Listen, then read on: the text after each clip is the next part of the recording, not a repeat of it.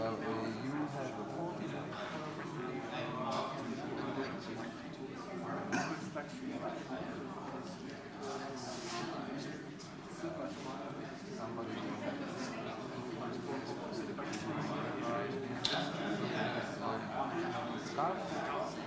You can use 4 scarves.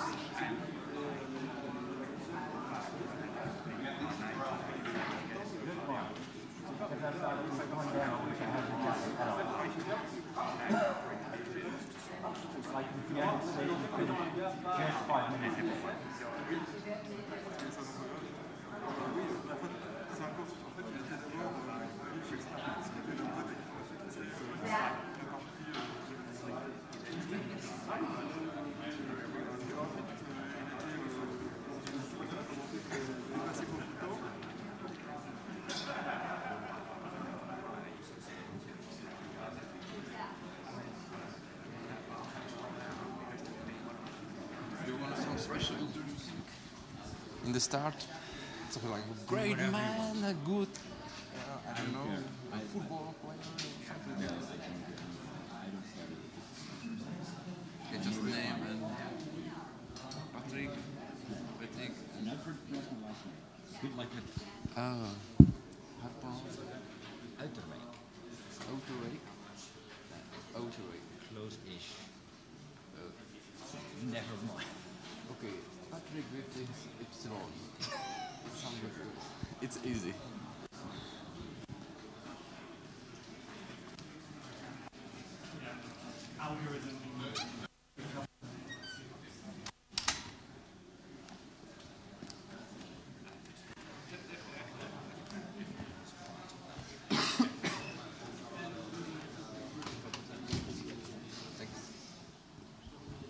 Well, hello everyone.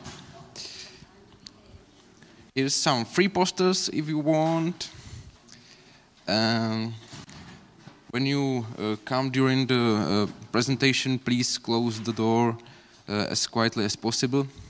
If you want to evaluate sessions, you can visit this link. And please tweet about, write blog posts about conference, of course. And I should promote a grand finale at the end this conference at 16:30 at the 105. And now please welcome Patrick with Ipsilon.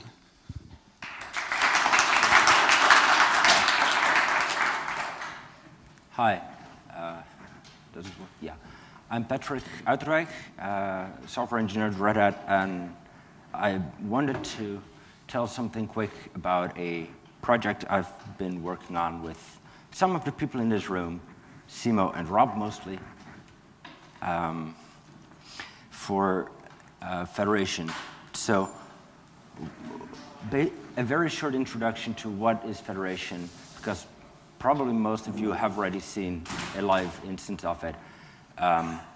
If you have a lot of services running, for example, you're a big company, or like Fedora, you're a big project that has a lot of different services, but you don't want everyone to have to create an account for every one of them, that is where Federation comes in, because you basically you add a service in between which acts as a proxy between the account system and the services to authenticate the users.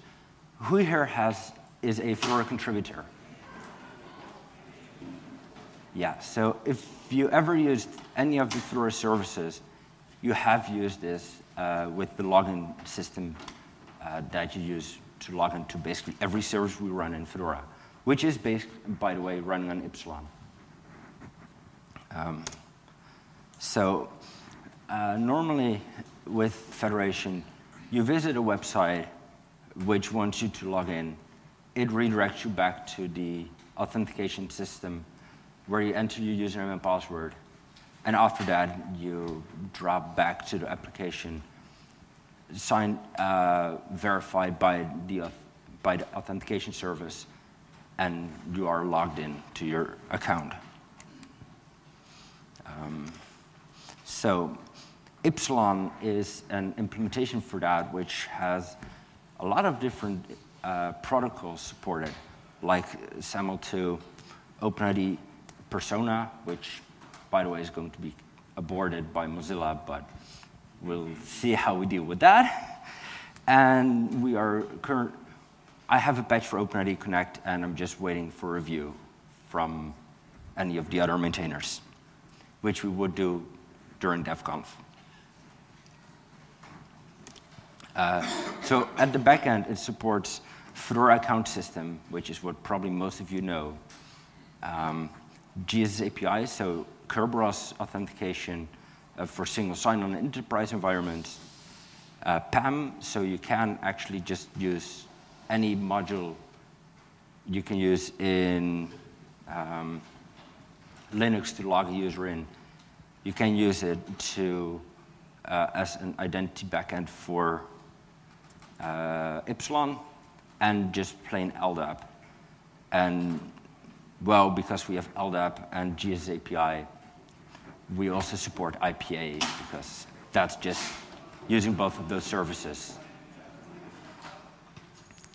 And we even have a very simple way of setting that up, and I'll try to show that later.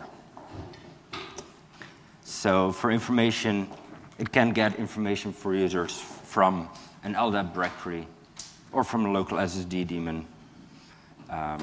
And that's just to provide the information because, for example, PAM modules don't provide any information about the users. So you can use PAM to authenticate and then LDAP to actually get information about the user to provide to the service providers. A few of the service providers that we've actually tested are GitLab, OpenStack. Basically, this list, we are very sure that those work. All of the others should work if they conform to the specification of the protocols that we are using. And I'm going to try to show at least some of them in a bit.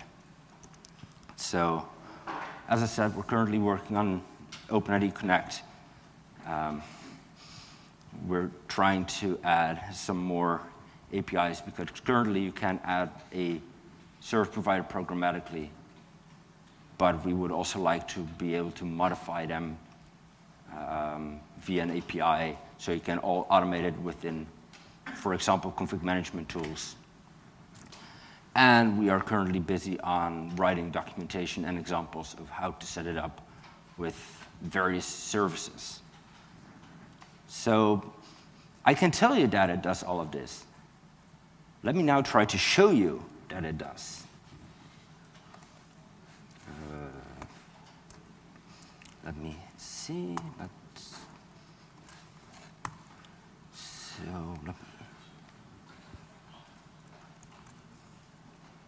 So one of the first ones that I actually tested myself is Google Apps. So this is a Google Apps domain. Let's see if the network actually cooperates.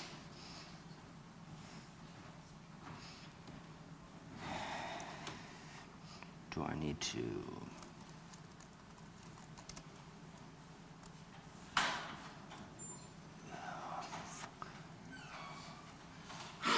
Doesn't look like the network is up.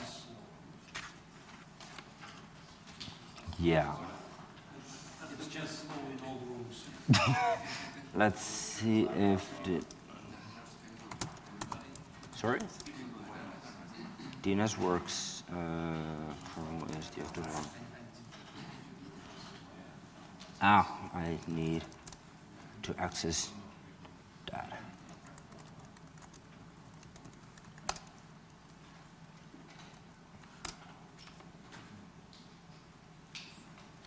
Okay.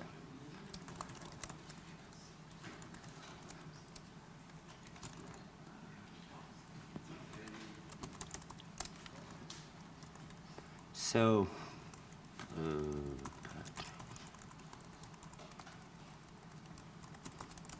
this is a production Ipsilon instance that I'm running for my family mostly.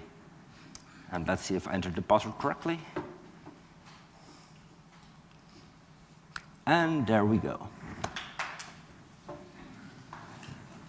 So you have now seen that this works with Ipsilon. Let's try another example.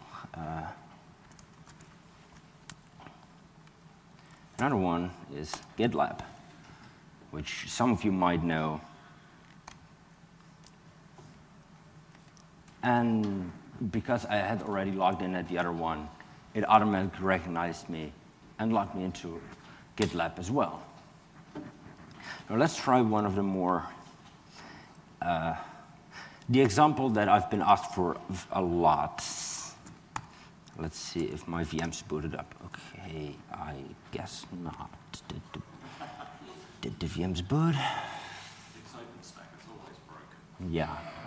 Did I enter?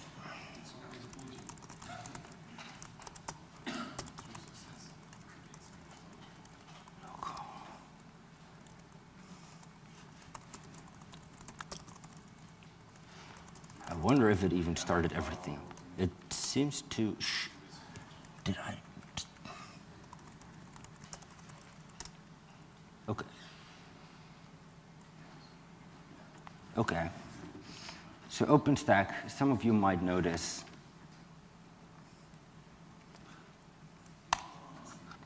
Connect. Let's see. Since this is another instance, it did not automatically log me in, because I wanted to at least have something in case all internet failed. And I don't care about certificates. And it did not work. Fuck. Well, The important bit where it redirected you, knew you needed authentication from somewhere else. You Yeah. authenticated, and then it didn't know what to do with it. yeah. What did I say? Never work with animals, children, and OpenStack. Okay, so the last example or demo that I wanted to give, and I hope that this one does work, is basically demonstrating of why doesn't it continue? Okay, so I wanted to show how easy it is to set up Ipsilon with just 2 single commands to set up both the server and the client in one go. SSH root at identity.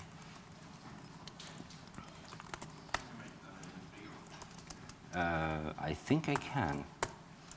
I actually got learned of that a week ago. These are also in my slides, but apparently that didn't work.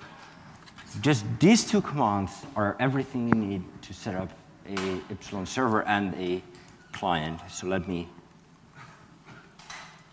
copy this into the server. So do you see an existing IPA? Yeah, that's the only thing I set up before is an IPA daemon, which the identity server is a client of the IPA server. The other one is not. So do you run an Ipsilon server install on the IPA server, or do you run it on Anvil? You can. Separate. You can do either. The other one that I just showed you that should have worked with OpenStack was running on the same box as the IPA machine. Okay. So this installed Ipsilon. HTTP restart. Work, yes. Okay. So, oh, this entire Firefox session crashed.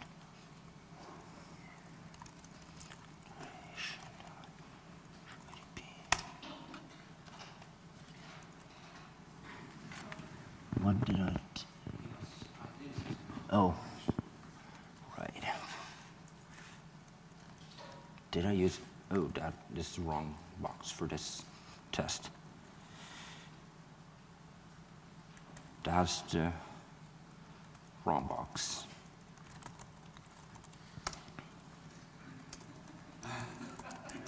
Yes, you can install it on the IPA server. Yes, which is what I just did again. And I think I just blew away my OpenStack test. Yes. Well, okay. So yes, you can install it on the IPA server. Okay. Hostname. Hostname.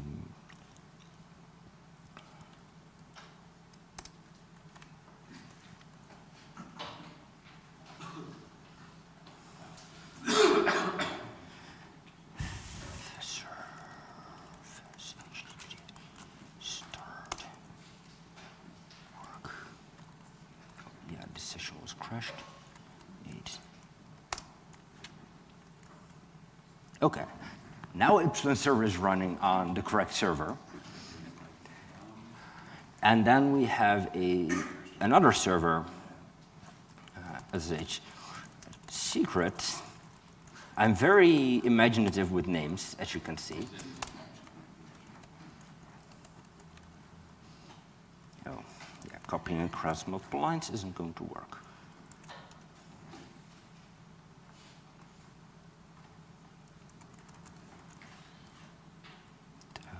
Which part did?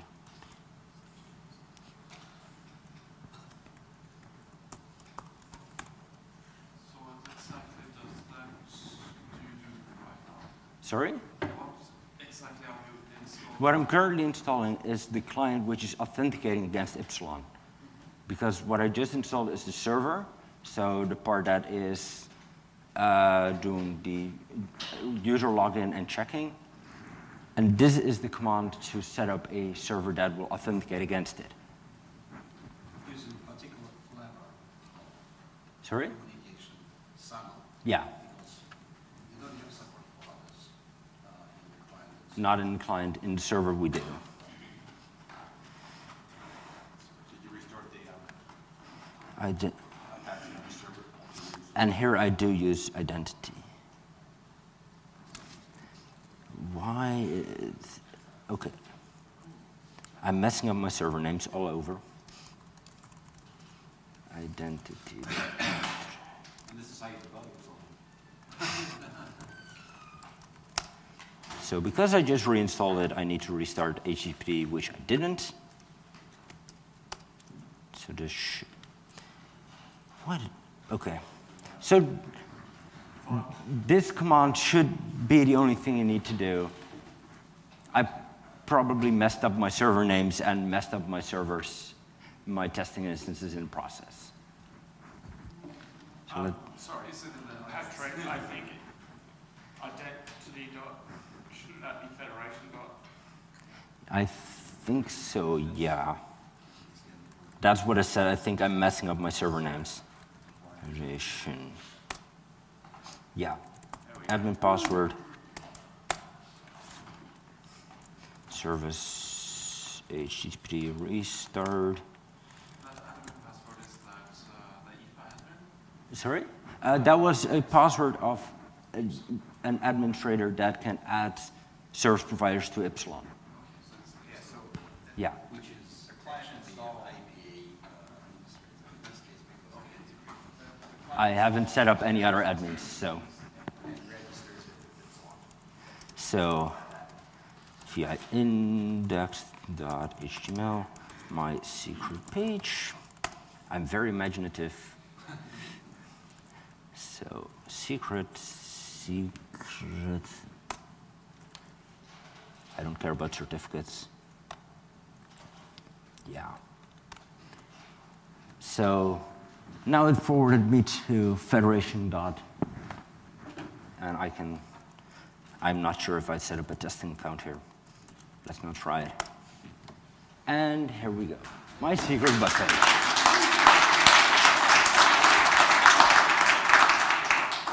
So with just those two commands, you can set up an entire Ipsilon server and client which authenticate against it. And we actually, yeah, I have some, this is crashed, but basically that was my demos. I think on my slides you will see the same two commands listed, but I can't go there right now. Are there any questions so far? Can you show the Ipsilon user interface? Sure, that's 8. federation/IDP. Oh, right, HTTPS. Because we only allow HTTPS. So a normal user would not see, you can't probably.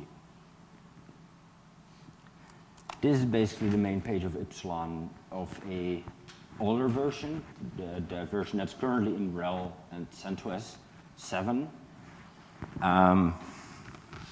You will have a administration button which is not visible for users, obviously, and a button to log out. And administration will give you a nice overview of which plugins do, and enable you to enable or disable specific plugins after installation if you so want to. And for example, for SAML, you can manage the list of service providers. And as you see, it automatically added the one that I just created here.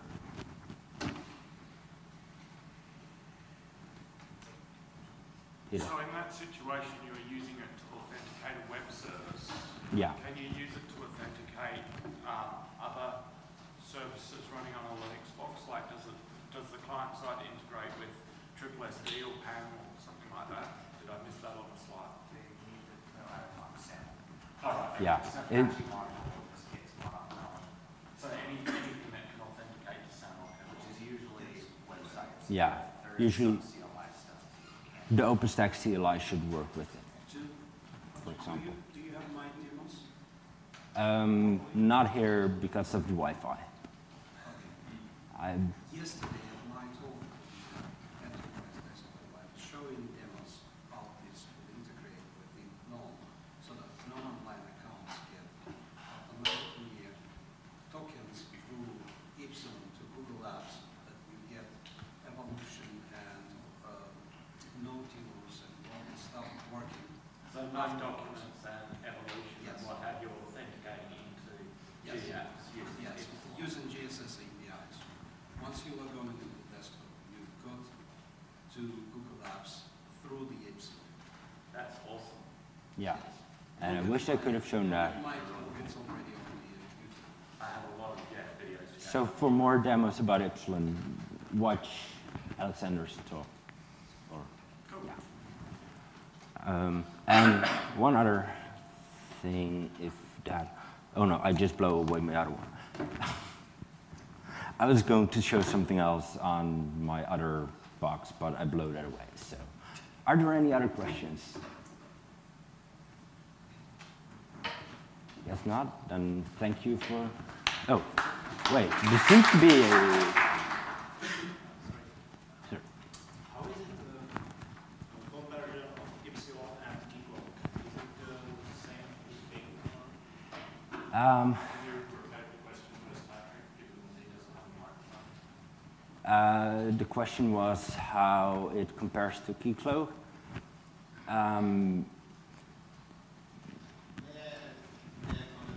Yeah. So these were two projects that started at the same time from different sides with different goals. So Ipsilon was started focusing on the administrator, on the DevOps, on the automation.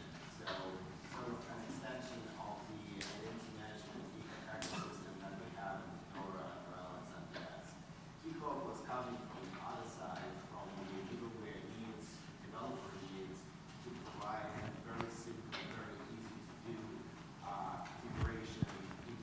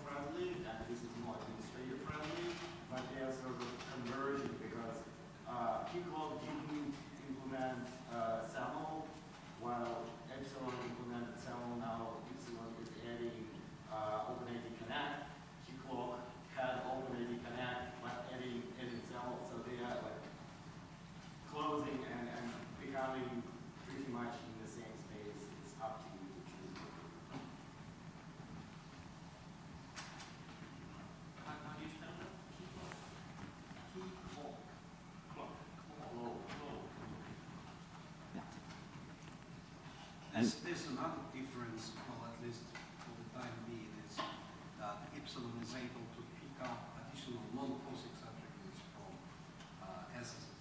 So, for example, email addresses that Keycloak cannot pick up. Right. So this is missing there, but in Keycloak there is an effort to close this gap. There's also a good automation in Ipsilon right now. It's very simple to install. Keycloak can automate it.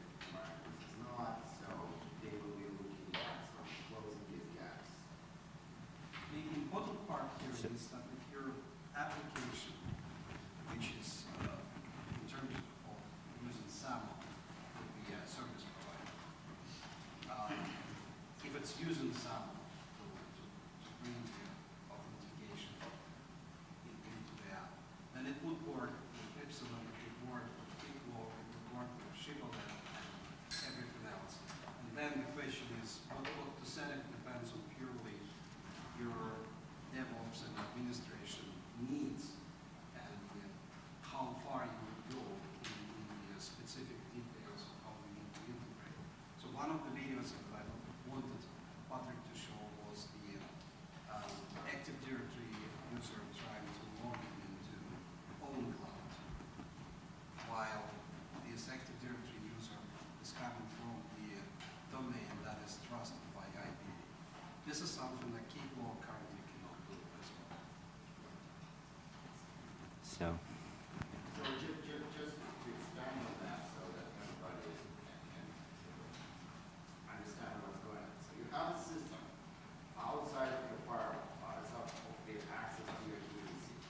But you log into the system and you authenticate carriers on the internet over the proxy. And you can be active directory user while your service, whatever Ipsilon in this case, running inside IPA domain, for example. And there is cross-campus trust between the two. So you authenticate it on your laptop that is a part of IPA domain and service is a part of the IPA domain. With the user who is in the Active Directory, what the terminal ticket, then you access a service that requires sample, and it will redirect you to Ipsilon.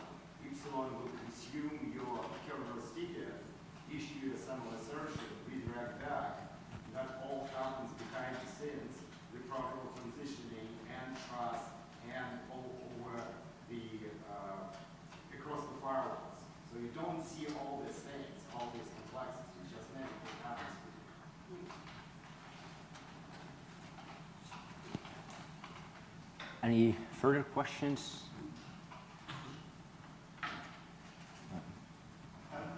If you want to set up a highly available identity provider, what's the recommendation to do that? Do you just replicate configuration across multiple ones and you can do the same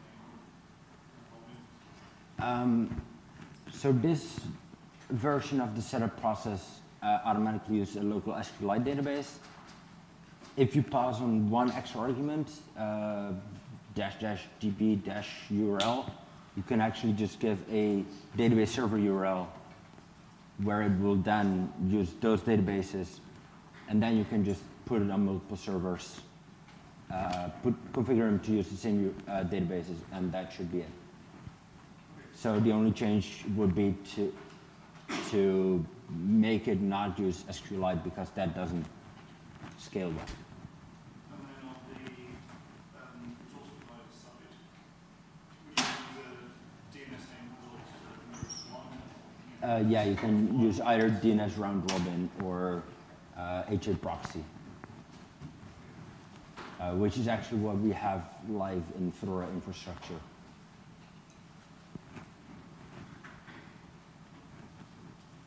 So you mentioned it's used in Fedora infrastructure. Yeah.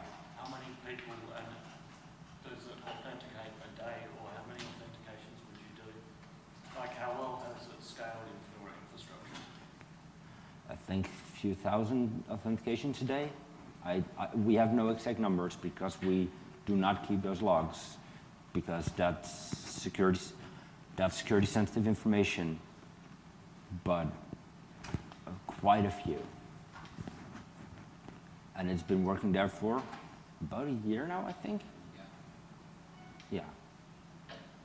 Well, actually, a year and a half, because the switch happened August, September. Okay. Yeah, I don't know when we transitioned exactly. Any other? I'm not seeing any hands, so let's try it again. Thank you very much for...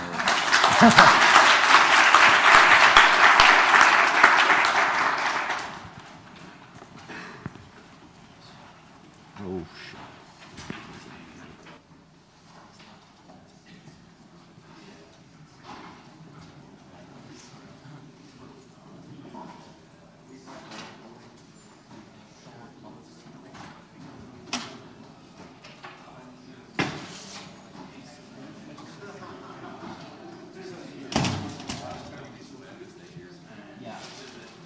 We've been working on this for quite a while. We've been writing direction for a while. Not many people actually have vision on it, so that's what I thought. Let's talk about it here. And you're probably planning to connect again soon. Yeah, probably this week. If you want to, I can give you my card and we can get in touch with me. Very much. You're welcome. Patrick, I want to say hello. I'm Roman Just.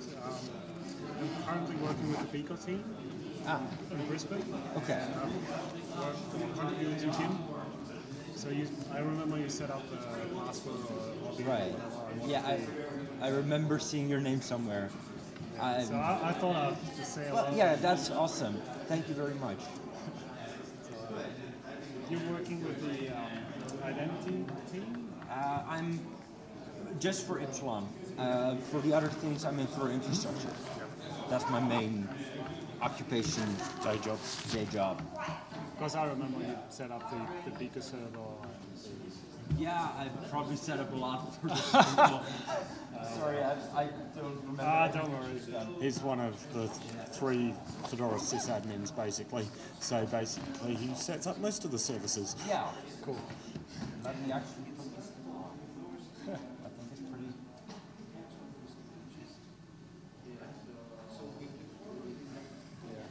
Oh well.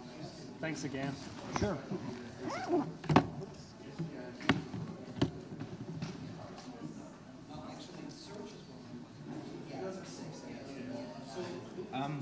Can I take the water bottle or?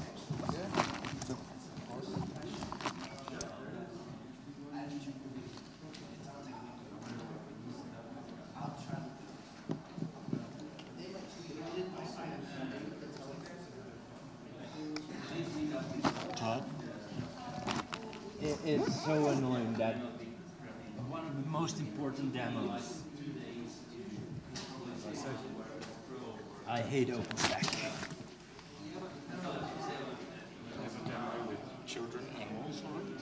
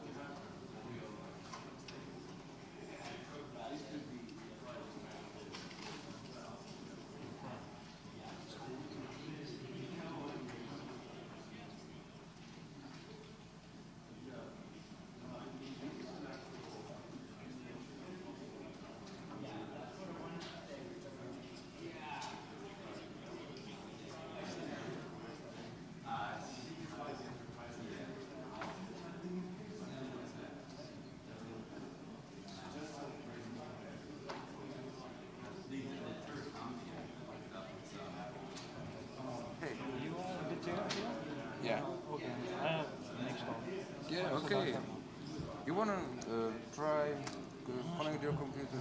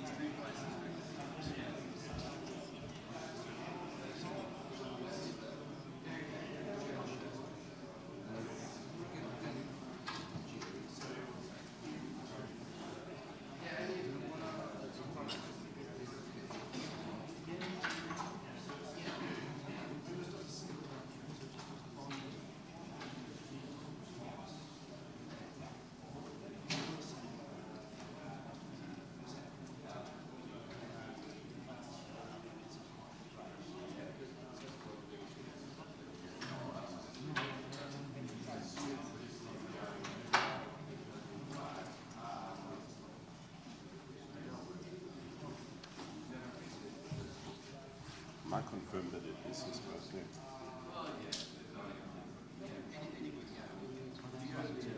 You want to say? Okay, fair enough.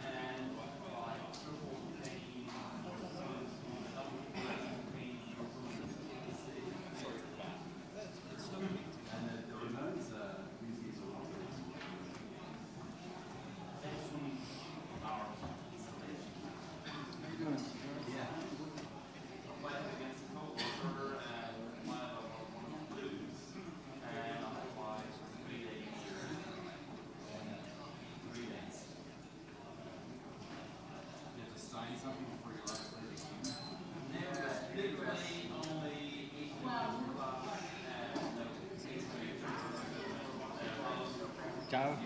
Tengo poco de idea.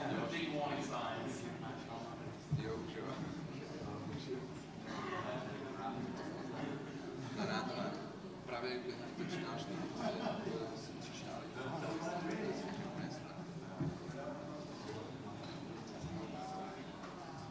Ian? Yes. I'm Sudar. Hey, how are you? Nice to meet you. Yeah, I'm good.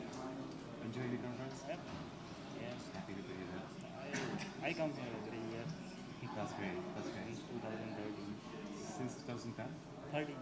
13? All right. Yeah. It's been